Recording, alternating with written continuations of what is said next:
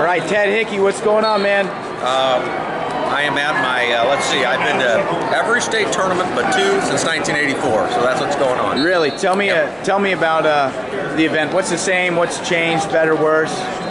Well, the change for better is the quality of wrestling. The quality of wrestling in Missouri is so much better now.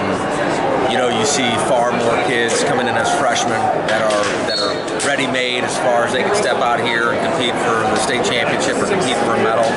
That's changed quite a bit over the course of the last 30 years. Some of that has to do with specialized coaching that kids get in the state now. A lot more specialization maybe than you once saw before. So the quality of wrestling is far better. If I want to have any negative, what's changed for the worst, I preferred the Hearn Center to the, this venue. This is a very nice venue, but the Hearns had a little bit better feel to it for a wrestling fan. Don't know if that can change in the future. Of course, the girls wrestling, who would imagine that as recently as 5 to 10 years ago, and I think that's been a big success. So kudos for Misha for kind of being groundbreaking in that regard as far as starting the tournament. Would like to see, you know, all 16-man bracket next year with the girls, but for this first year, I think it went really well. So you brought up specialized training, and I also think, you know, I'm seeing kids training more days of the week, going to more events. What's your feeling on there? Is it ever overkill, or is this a good thing? I'm an athletic director at Fort Zumwalt North.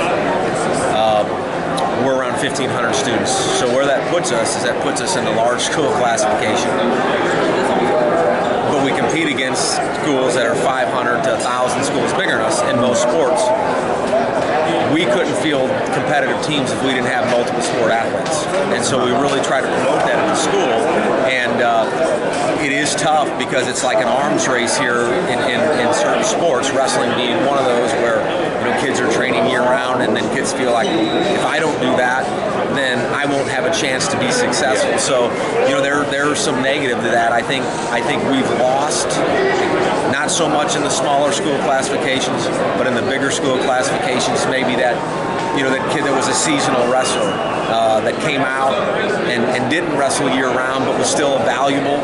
The kids that would start when they come up for high school, as a freshman in high school, and then they develop into a quality wrestler. I think we're losing that portion of our pool, and I don't know how we change it. It's going to be tough to go back because again, it's hyper competitive, and as you move through, there's quality individuals in all the classes, but as you move up into the class 3 and the class 4, the depth of these kids, I mean, there's a lot of good kids. You talk about times changing. You talk about 30 years ago would have been state champs that are walking home without a medal here. Yeah. So your son, he's a senior this year. Senior, yep. You spent a lot of years coaching. You're a college wrestler. What's your role in his wrestling? Are you just dad, or do you coach? Well, I coached him through youth wrestling. At one time, I was kind of had dual duties as I was their head wrestling coach at the high school when he started. I coached actually the 8 and under, for many years. So I was like the beginners coach because I never wanted to coach kids before. I wanted to have a gap because I was a high school coach, and then 2011 I became the AD, no longer the head coach, but I still coach the youth kids, which my son was one of those. So I haven't been all-inclusive as far as coaching him. He certainly had other coaching, and he trained with Nick Perler in the last few years, and then our coaches at school spend a lot of time with him. So I was his first coach, so there's that, and I help out from time to time, and that's about my role. Nice. What's it like? Compare what you're feeling when your son's wrestling versus when you're watching another kid.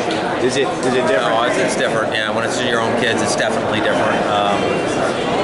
It feels more like it's you. I don't know if that's good or bad, but that nervousness and tension that I used to have as a wrestler kind of came back to me, especially as my son got into high school. Especially up here, you get some of those same old feelings. But you got to try to remember, this isn't my time. My time, I had my time. I'm a has-been at this point as far as the wrestler was, even the coach for that matter. But it's his time. So it was exciting to see him win the other night. I got a son. He's almost 2 years old. I hope he wrestles. We'll see.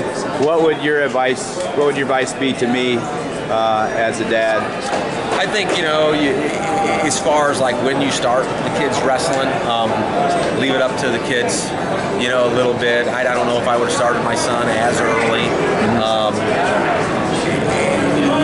Let them follow their passion a little bit when they're little. And my son, he played a lot of baseball. We played all kinds of different sports. He's a 3-sport athlete now, which is probably, looking around, he's probably one of only a handful at this tournament that does 3 sports in high school. But I think, let the kids pave their own way, have their own path. You just got to remember, it's their time. It's not yours. Well, I don't really know if I have a question, but I remember one time I was in high school. I thought I was a pretty good wrestler. I was hanging out with my dad in St. Louis and went up to Zumwalt North, and you beat the crap out of me for an hour. I was under strict instructions from your dad. Yeah. So it actually was really, really good for me. I needed that. I think at the time. Okay. I needed to put myself in check and realize I'm not an Olympic champion yet. So I appreciate that. All right, man. You got anything else for us, Ted? No. Just again looking around, because for me personally, as far as coming down here, this is probably the last time being on this floor. I'm going to referee next year, so maybe I'll be back as a referee someday. You're the man. All right, man. Thanks.